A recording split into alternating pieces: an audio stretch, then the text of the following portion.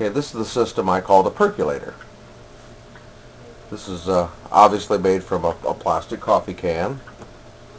I got a cutout in the lid for a net pot and a small airlift pump that I've made out of PVC tubing and a cap. Take it apart here and see how it works. You can see this is a net pot that's actually made from a yogurt cup. I just drilled a bunch of holes in it. You can see I'm getting roots. It's only been in there for a couple of days and I've already got roots coming out. Here's the interesting part. The airlift pump. Just a piece of 1/2-inch PVC tubing. And the air tubing runs down through here and up about a 1/2 inch, maybe a 1/4 inch. And then this is just stuck through the side.